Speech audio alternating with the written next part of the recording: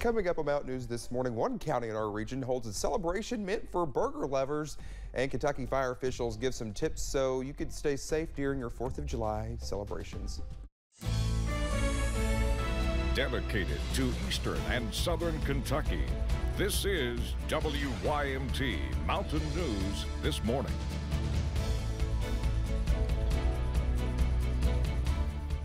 .532, good morning. It's Monday. I'm Dakota Makers. Lord, I'm back, aren't I? Let's take it over to Brandon for a look at our forecast. Brandon, you're already going to get me in trouble. Listen, I'm trying to behave. I'm trying to behave this week, and you're already trying to get me in trouble. I'm not doing anything. No. Listen, we're just making some jokes. We're just joking, that's you right, know. That's exactly what we do around here. That's exactly right. Got to bring you back in style. Okay. That's right. Because I couldn't be like this on the evenings. That's exactly right. I mean, I did a little bit during the 4 o'clock. Yeah, here and there. Anyway, listen, you can let it all back out this morning. I am. Exactly. All right, let's get into the forecast here. We are tracking some rain across parts of the area as a cold front continues to exit our region, but exit is the key word there. It's moving through the region right now. Still an active flash flood warning until 6:30 there for Elliott, Morgan, and Rowan counties, but the bulk of the rain has moved out of there, actually passed there by several counties, actually a couple of counties there, but still, if you're seeing any flash flooding in that area, we've not had any reports yet, let us know pretty quickly. Still some heavy rain falling there just south and east of Jackson and Breathitt County, right around the Paintsville area, just to the kind of east of Prestonsburg, back over north of Pikeville and Pike County this morning, through parts of Martin and Lawrence counties as well. So just be careful out there. Buffalo Mountain, maybe just a touch of fog up there this morning. We can't see the tower across the way, so that's what makes me think it's a little bit of fog out there this morning. 61 Clintwood, 71 Prestonsburg, 72 Jackson, Somerset, and Monticello, 70 in Moorhead, Jackson, and Hazard this morning. All right, dew point's still up there, so we're going to keep an eye on those, but look at Moorhead, already down to 55. So that front is moving its way through, and it's going to help us out there pretty quickly. 81 today, if we're lucky there. Sunshine breaks out this afternoon. Sunrise 6:14, sunset 8:59, almost 9 o'clock tonight. Dakota? All right, Brandon, thank you. Well, we now know the names of the 6 people who died in the Logan County, West Virginia helicopter crash. Well, their names were released Saturday by West Virginia State Police. John Nagel II, Donald Sandoff, Kevin Warren, Carolyn O'Connor, Marvin Bledsoe, and Jack Collins were all honored at the Logan Freedom Festival in West Virginia. 6 chairs were placed on stage in their memory, and flowers were placed on each of the chairs. Funeral arrangements for a Kentucky power worker who died have been announced. Wallace Wu Melton Jr. died after his Kentucky Power truck went over an embankment in the Viper community. Visitation will be at the Ingle Bowling Funeral Home this evening from 6 to 9 p.m. The funeral service will be on Tuesday at 1 p.m. at the same location. The burial will follow in the Adams Lewis Cemetery located in Viper. Kentucky State Police are investigating a deadly crash in Rockcastle County that happened Saturday evening. Troopers say just after 6 p.m. on Saturday, a man and his passenger, Faith Jenkins, were riding on a motorcycle on I-75 when the back tire blew out. First responders took them both to a hospital, but Jenkins died. The driver is recovering at UK Hospital and is expected to survive. Neither of the victims were wearing a helmet when they crashed. In Breathitt County, state police say they're investigating a shooting involving a deputy. It happened Friday in the Van Cleve community.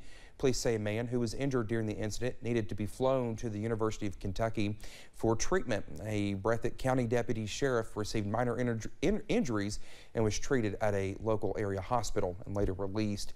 It's also not clear what led up to the shooting. The Knox County Sheriff's Department is asking for your help in finding 2 stolen vehicles. A green Honda Rancher ATV was stolen in the Gray area on June 22nd. And in 2016, Harley Davidson was stolen from Standard Avenue on June 23rd. Knox County Dispatch asks you give them a call if you've seen either vehicle. Severe storms popped up in our region during the weekend, bringing heavy rain and even flash flooding in some areas. We received this video from Keisha Bentley a little after 2 p.m. on Saturday from Elkhorn City. The video shows someone trapped in their car next to Community Trust Bank. Well, if you've ever wondered how people are still able to communicate if power lines are out, like in the instance of a natural disaster, amateur or ham radios make this possible. And during the weekend, several ham radio operators gathered in Whitesburg for the annual Kentucky Mountains Amateur Radio Club Field Day, a day where they test equipment and try to contact other operators across the state and country and even around the globe. I want to say it's another arrow in the quiver in case there is a disaster. Plus, it's just a fun time to get out and fellowship with fellow hams, let the community see what we're doing. Those with the radio club say they meet every month, but Peter Ockley hosts events involving the community. If you are interested in learning more about the Kentucky Mountains Amateur Radio Club, you can visit our website at wymt.com. Lawrence County is hosting its inaugural Burger Week this week. 12 restaurants are participating, each creating their own special flavor. Chairman of the Lawrence County Tourism Commission, Wes Kingsmore, says this is an opportunity to support local businesses. We're trying to do something to give them a little bit of a kick. With food costs going up, I was told by one of the restaurant owners yesterday that their bun cost was going to double next month. So, when you're facing that kind of stuff, we need to get as much interest as possible. Customers can participate in a raffle after buying a Burger Week product for a chance at winning a prize at the end of the week. The Louisa Fork Paddle Fest kicked off during the weekend in Floyd County for its second event of the year, but with a few changes. Our Jordan Mullins has more. The Louisa Fork Paddle Fest hit the waters Saturday morning, but things were a bit different this time around. The water's really low, and we can't get our safety boat throughout the whole river. And there were some trees down that we've not been able to get to cut because the water's so low. On May 28th, the first Paddle Fest of 2022, things started out on the normal 8.2-mile route.